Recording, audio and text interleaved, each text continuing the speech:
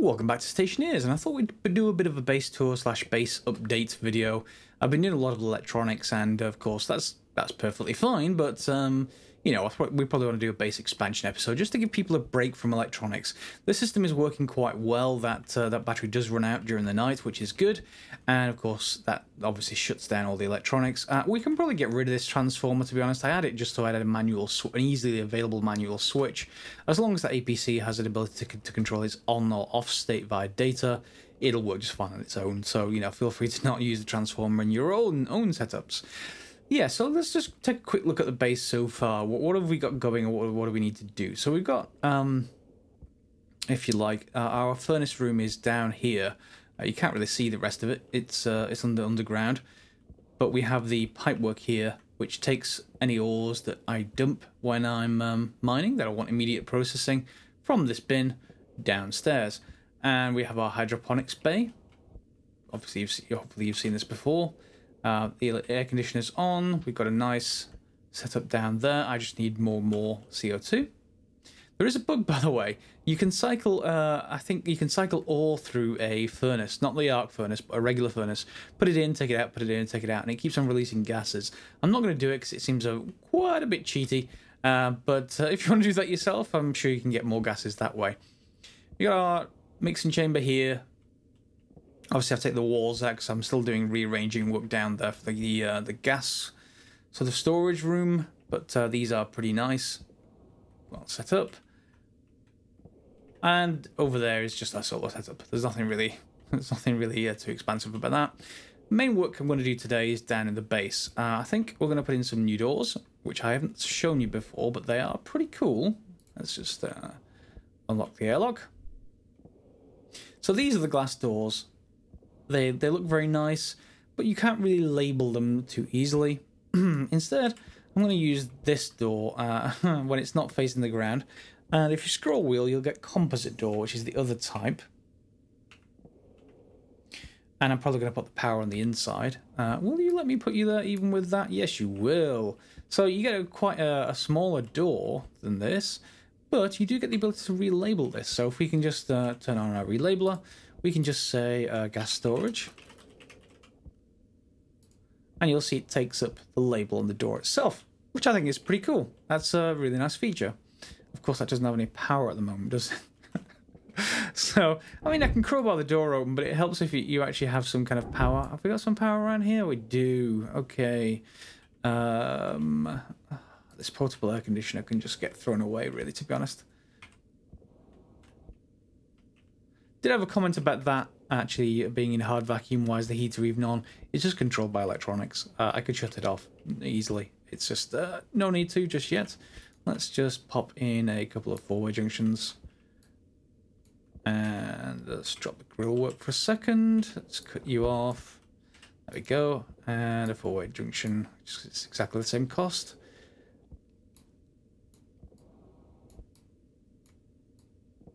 Okay, and you've got power now. So yeah, we can open the door.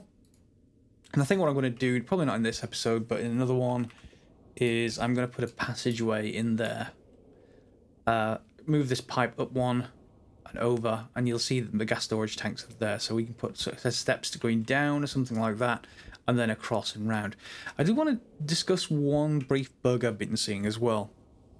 It's quite subtle. You don't tend to notice it at first, but it does show up. Let me just close that door, and then we can head downstairs.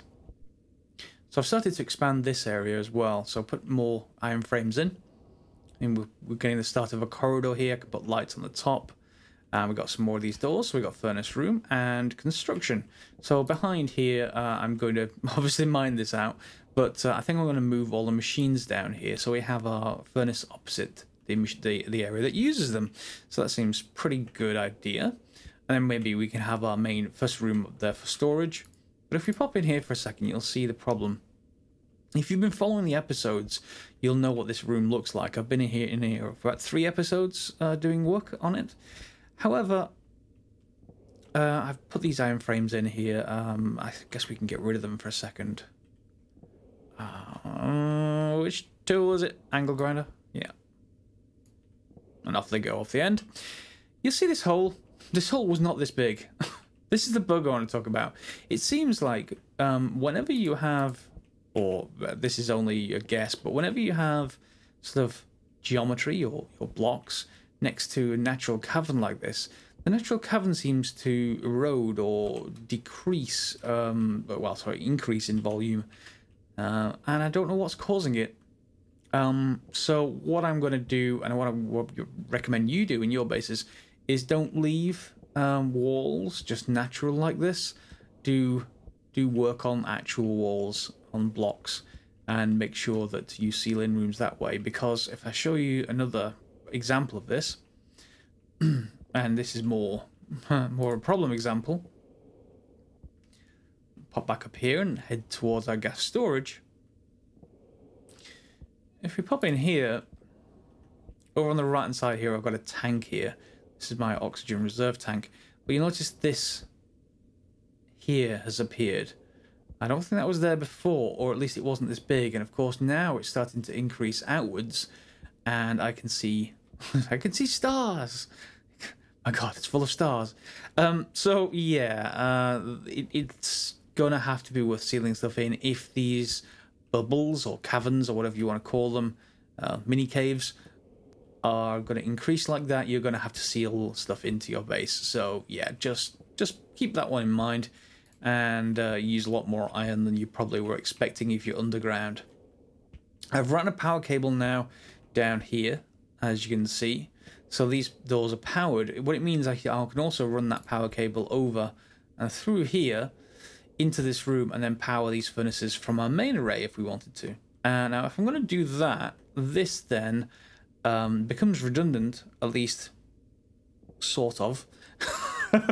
What we could do is we could just disconnect it from the solar generator and reconnect it as a second sort of set of batteries from the main power line. Or I could rejig it to be, you know, in case of there's power loss, we just connect this up. So if I connect up the main line here, if the main line ever runs out of battery, it'll start running off this solid generator, which will also supply power backwards to the rest of the base if it ever runs out of battery as well. That ever runs out of, you know, the batteries and solar panels upstairs. So I think that's probably a good idea.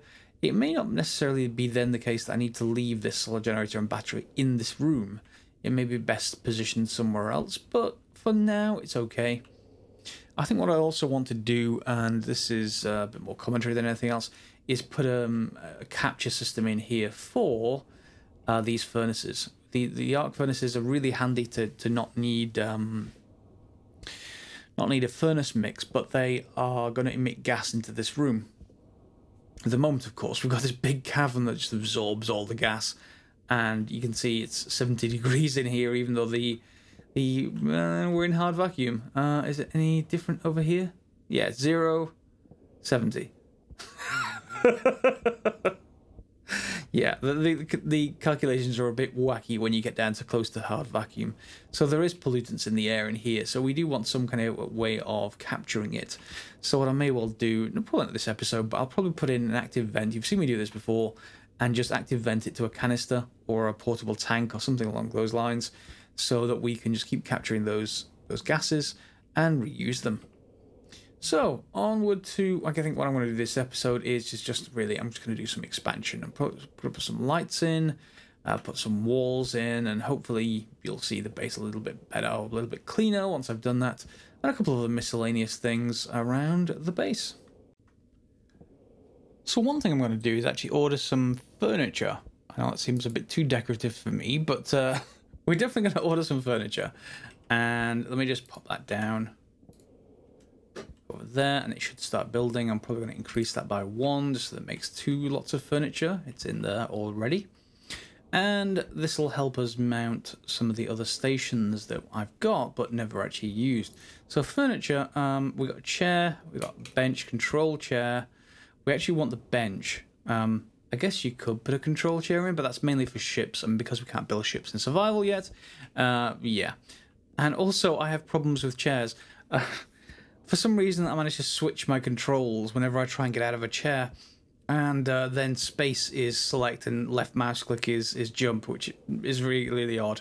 But we're going to go for bench regardless. I think, did I have a some power here? How about, where's the bench? Where's it let me? It's going to need power in front of it, not behind it. Slightly annoying. Do I have power? Where is it? It's there as well. That's annoying. Wherever I want power, I don't have it in the right place. Well, I guess we can put it in front of that power cable. I want it connected to a wall. Let me rearrange something. Okay, that's now rearranged. Yes, it's a little bit ugly, but it does actually work. Let's put the floor back. There we go, we got a bench that we can turn on, and there's a couple of outlets. I'm hoping that it does actually have a couple of outlets and they're just not one outlet, which would spoil this effect and require me to reroute the power again. Excuse me. So let's grab the microwave or the chemistry station. So let's look at the chemistry station. We can just pop that on here, pop it on there, and let me actually just close that up. And we can use this to connect it down. Yep, and hopefully the microwave will also go on there. That's why I was just hoping there were actually 2 slots, not 1. Will you go on there? Yeah, you will. Good, good. Okay, so this is how you connect these to power. They require plugs on a bench, and of course you have various recipes. Now, if you have done the tutorial for Stationeers recently, they added these to the tutorial, at least the microwave to the tutorial. So these have certain recipes. I think the pill is something you make in the chemistry station, and the microwave allows you to make muffins, I think? At least muffins. Although the tutorial for muffins had milk. I'm not sure where we're supposed to get milk. I mean, we have chicken eggs, that much is for certain. We have wheat, presumably to feed the chickens. Where are we going to get milk? I have no idea. Almonds? Almond milk? Who knows? Who knows? But, yeah. So these machines are for that. I thought I'd just put them up and construct them so that they were available. So we can turn them on, as you can see. And turn these on, of course. But, yeah, it can't do anything without the relevant recipe. And we don't have the components for that. The chemistry station, by the way, creates the heal pill. So that lets you make more heal pills if you need to, which is sort of a way of trying to stop people from dying. But for now, we'll leave that alone. So I thought I'd also put in a suit storage system into the base, and there's a few bugs with the suits. And also, I'm not quite sure what this is actually doing. I mean, the space pack just has slots in it, so I'm not sure why this needs a suit storage breathing vent, unless it's meant for hookups so it automatically fills up another suit if you have things in the slots. Great if that's so. And propellant. So yeah, maybe we can fill up a suit automatically ready to go. Not that I particularly need that, of course. I'm happy to get canisters from wherever. But bear in mind, when you pick up a space helmet that isn't your own, even if you've got one attached, there's a bit of a bug. Because of the temperature drop. I'm not sure if you saw that. Temperature low. Temperature critical. Yeah. Yeah. Temperature low. So I'm not sure why that happens, but it doesn't seem to be any common sense unless it confuses your space helmet with the other space helmet. But hey, I'm just going to use that as a rack essentially. I'm not going to use it to be powered or anything. You can power it. It does have a switch as well as connections on the back for power, I think. I don't think they're on the bottom. I think they're on the back. But I'm just going to use it as a rack, a shelf basically. I could put them in a locker and use that instead, but that's sort of meant for the purpose, so maybe we'll reuse that again later. There's plenty of other things we haven't really built in the fabricator before that's probably worth having a look through. I think one of the ones that I'm going to use is for the consoles. We're going to use something further down, the circuit boards, I think. Or are you at the top? Probably are. Probably missed them. circuit boards. There we go. So power control in particular. The power control circuit board, when you put it in a console and set it with a data disk, lets you turn off power, but not just to one thing. You can set up multiple things with the data disk. So I thought I'd make one anyway. And can we... I can rip this one apart just temporarily, I think, because I'm actually using the system to contain stuff at the moment. So we want something else. Let me go set something up. Okay, so I've put in a console, and that's the circuit board in the slot, so we can just construct the console and throw that away for a second, and put in the data disk on the left-hand side, turn it on, and then we get an option. So we got manual operation, mode toggle, linked. Yeah, so if I add all the wall lights in here, for instance, will it let me scroll wheel through here? Oh, it's going to need me to unbam. Oh, nope. This is only the real problems of interacting with any scroll wheel things. We're going to interact with all the wall lights, let's say, and see if we can see them. Wall lights. More wall lights. And that's enough. I think I've got them all. Yeah. So toggle. Let's just grab you. So we can toggle power. I've missed one wall light. Okay, but you get the idea. You can switch on and off things to any part of your base using one of these consoles.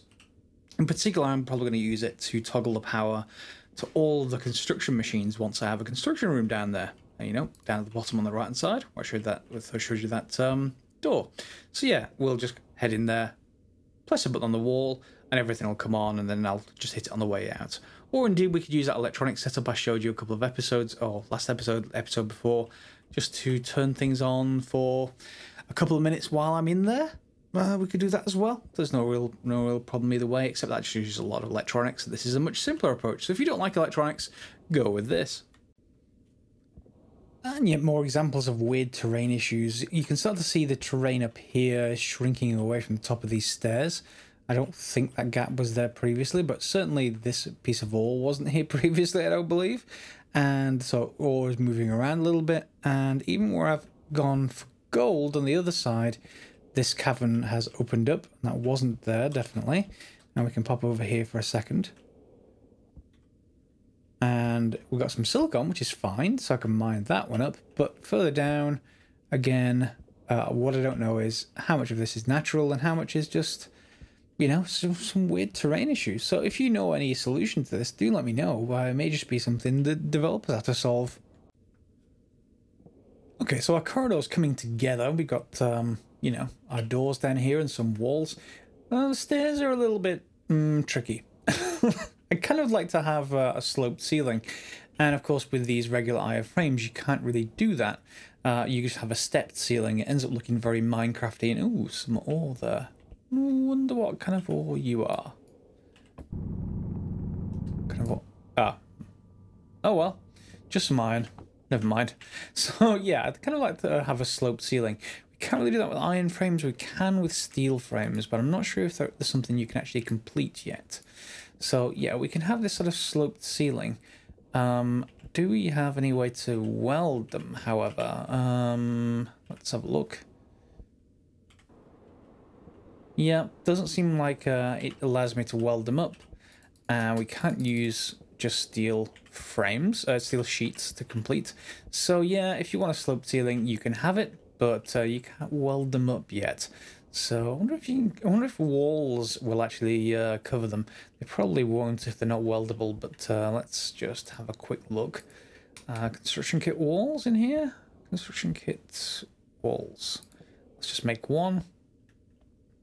And it probably won't snap to it. We'll see that in a second. You should be completing. The only problem with this fabricator, it is slower than the individual machines. So for dedicated machines, I think we're going to, yeah, so that's just not going to snap, is it? No. That's such a shame, because that's the only angled block I know of right now. Angled windows would be really nice as well. I've got window blocking down here, but oh, we've got some iron. But yeah, again, this is not an angled version, so everything's gonna have to look pretty square at the moment, unfortunately. But I think I'll just fill in the rest of those. I'll put in the stair step behind them just so that we have a solid solid block. But otherwise, I'll fill the angle blocks in, and then hopefully soon we'll be able to weld them up.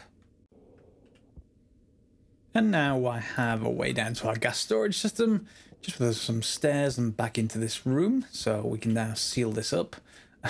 I'm going to need a lot of iron to seal this up, however, so I'm going to have to go mining between the episodes or in a few episodes' time. And there's some water. Not sure why it's pooling sort of in midair, but hey, yeah, I don't know. So let's reconnect this again. We want the console dual, not the monitor, and make sure I construct it the right way this time. There we go. Now we can just fill in that last bit of this console room. And they're all now constructed, so if I have the data disk on me, I think it's just back in here. I thought I brought it down, I did. Good. We can just configure the rest of these as temperature monitors. So you can go to temperature and small tank. Thank you. They don't have anything in them at the moment, so that's not a big deal, but it will just help configure all these. So temperature, one more, or two more. Actually, that should have a temperature. Why? Oh, did I not select the tank? Yeah, there we go. Minus 152 degrees C. So at least that gas will be quite compressed in the oxygen tank. So yeah, quite happy there. And lastly, there we go. So that's all the consoles configured, and because they're all draining power, what I showed you earlier, where you can switch off all of these at once with one power switch, I think I'm going to do in here as well, just to save power on these consoles. So every time we want to come in here and take a look at these things, we can just flip a power switch and probably include some lights as well, and everything will come to life, but otherwise it won't consume any power. So yeah, I'm quite happy with that solution. I don't want any kind of automated timer solution down here, because I'm not going to be down here that often. I just may want to pop in and flip a switch. Okay, that's about it for this episode. I think it's going to be a bit of a base buildy episode, obviously. So those of you who like electronics only, yes, I just decided to do something a little bit different for this episode. Give people a break from too many electronics. I know it can get on some people's nerves, so I thought I'd give them a break. And yeah, so I'm going to continue constructing this between the episodes. Probably do something more in-depth next episode. We'll see what I've actually got going. But we are kind of reaching the content, or the end of the content for the game at the moment, until Dean Hall and his team at Rocketworks get their act together with more content. So, yeah, again, just as I've said in the previous couple of videos, if you have any ideas for any more videos, anything you don't know yet, that you haven't seen yet, please do let me know. Otherwise, I'll just I will just finish the base as is. Add a couple more systems, and I think they were then done until the next sort of big content update from Rocketworks. Otherwise, we may well do some Space Engineers content just to show you that, or Empyrean, or a couple of the games that I'm having a look at as well. And we'll see from there. Okay, so I hope you enjoyed the video. Feel free to thumbs up if you've liked it, and subscribe and share as normal. Thanks for watching, guys, and I'll see you next time.